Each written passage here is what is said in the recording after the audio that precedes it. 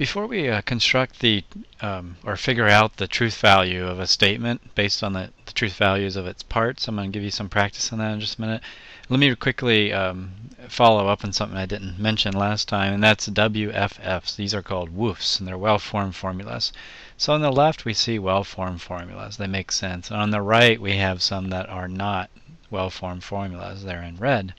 So it's just like in English, like if I say book, couch, on, right? That's not a well-formed sentence. You're not sure if the book is on the couch or the couch is on the book. So I have to say the couch is on the book. That's a well-formed sentence. And the same thing with these symbols. So as you practice, you'll get used to these.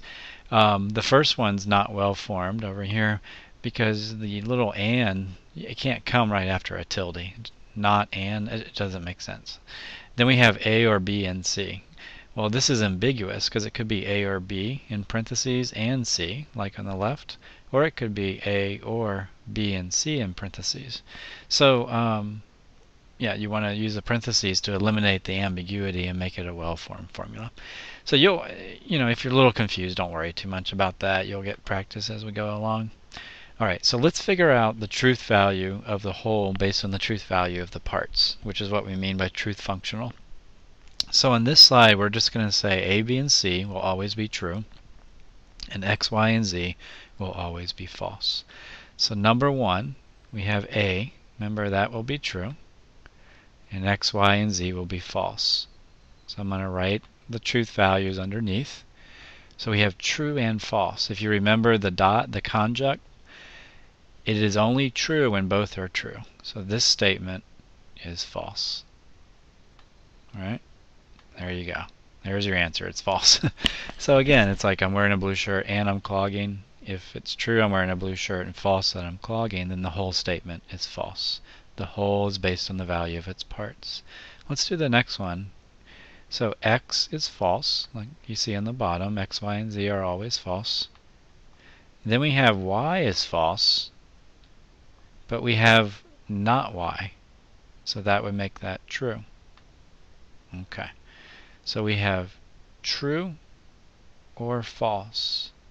Remember, for the disjunct, the only time it's false is if both are false. So the disjunct will be true. Okay, so there's our answer. X or not Y is true.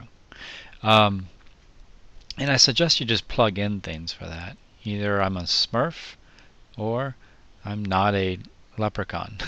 Okay? And in this case, I'm not a leprechaun. Okay, look at number 3, B. Okay, B is true, right?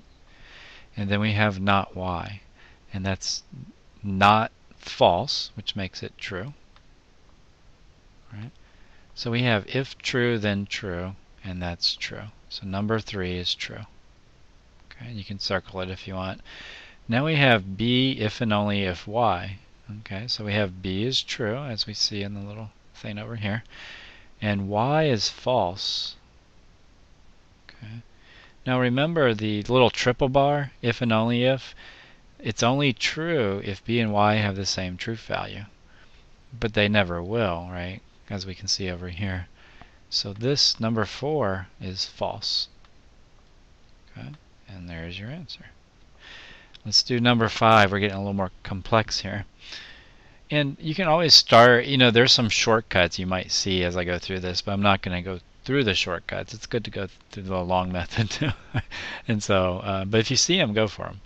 Okay, so the Y is false. So we have if Y, false, then B, and B is true.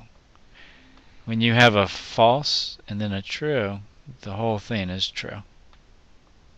So we have a true over here, right?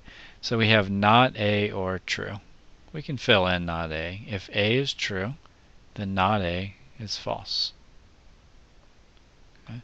So we have false or true. And that makes this statement true. Because remember, the wedge is only false if both disjuncts are false. Right? So this whole statement, not A or if Y then B, is true. Okay, let's do the last one here. It says not if it's not the case that B and C, then if not X, then B. Okay. So let's start within the parentheses. We have B and C. That's true and true, right? True. B is true. C is true. So the conjunct is true. Now, it's not the case that this. So it's not the case that true makes this whole antecedent of this conditional false. Now, a shortcut is, based on knowing that the antecedent is false, I know that this whole statement, this horseshoe here, is going to be true. Because every horseshoe with a false antecedent is true, if you remember the horseshoe table. But let's do it anyway. So let's finish it anyway. X is false, so not false is true. The little tilde is true. And then B is true. So if true, then true is true. So we have if false, then true. And if you remember your horseshoe, your conditional truth table, the only time the horseshoe is false is if you have if true, then false. But we have if false, then true, therefore it's true. So number 6 is true. Okay.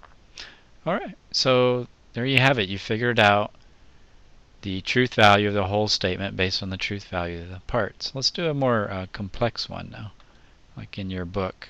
Let me just don't save that. Okay, let's pull up this one. Now we're going to say A and B are true, Y and Z are always false, and P and Q are undetermined, so we don't know the truth value of P or Q. So number 1, A is true. And then P we don't know, so I can't write. It's either true or false, right? If you want to write it out, you could. 2 columns, true and false. So I don't know what this is. Okay, but remember, for a disjunct, the main operator here is a wedge, a disjunction. As long as one disjunct is true, then we know the whole statement is true. So we don't even have to know P to know that this is true. It's like saying I'm a human being or I'm over 6 feet tall. You may not know if I'm over 6 feet tall, but it doesn't matter because you know I'm a human being. So the whole statement is true. Alright, let's do Q and A. So Q is undetermined and A is true. Alright. Now this is interesting. In order for a conjunct, the dot, to be true, they both have to be true. And we know A is true. Okay. So if Q were true, then the conjunct would be true. But we don't know what Q is. If Q is false, the conjunct would be false. So the answer is we don't know. So you can put undetermined is the answer. We don't know the truth value of this. Okay. Number 3, if A, then P. Okay, A is true. And P is undetermined. So I don't know the value of that. Okay, now if it's undetermined, then P could be true, in which case this would be true, or P could be false, in which case this horseshoe would be false, if you know your horseshoe table, right?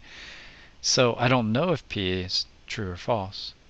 So again, it could be true or false. So again, this is undetermined. That's your answer. Let's do number 4. Looks a little more difficult, but it's not so hard. So let's start within the parentheses. Z is false. Okay. Now if false, then you know that whenever the antecedent of a conditional is false, no matter whether Q is true or false, the conditional would be true, if you remember your truth table for the horseshoe. So this is going to be true, right? Because if false, then true will be true, and if false, then false will also be true.